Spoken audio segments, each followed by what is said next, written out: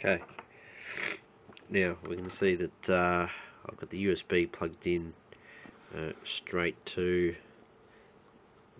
the Xbee USB adapter, and that is the only connection that's going to the PC. Just see I've got a couple of servos in here on it's actually my camera servo, just for showing the effect. Now if we just flip this over, we see we've got nothing on here because I have no USB, nothing on the FTDI connector.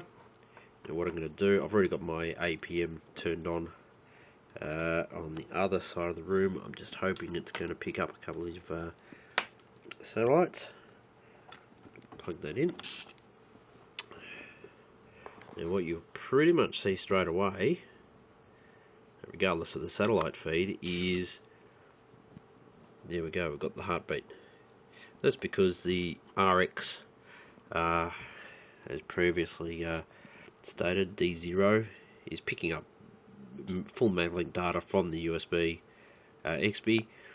Now that's going into my PC, so on Mission Planner I'm going to pick that up in just a moment. But you will see if we go down here, we've got flight data. There you go, we've actually got 8 satellites, so the weather must have cleared up. It's been raining like you would not believe here all day.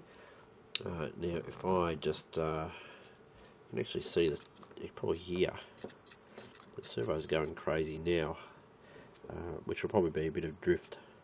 So I'll just go over to Mission Planner. So if we just have a look in Mission Planner here, we'll just do connect. COM6 is just what the USB Xbee's come up as.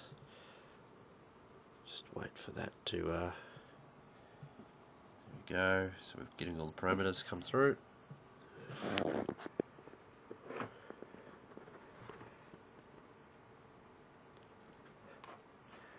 you go, it's just picked it up straight away.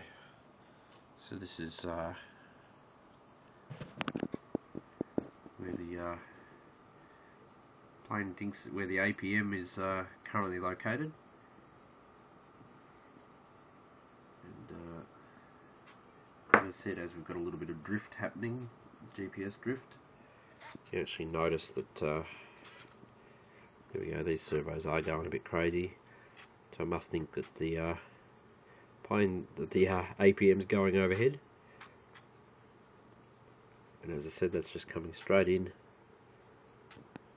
from the heartbeat from the XB3. Sorry, the Xbee.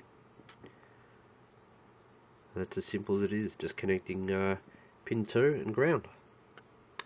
Hope you have fun.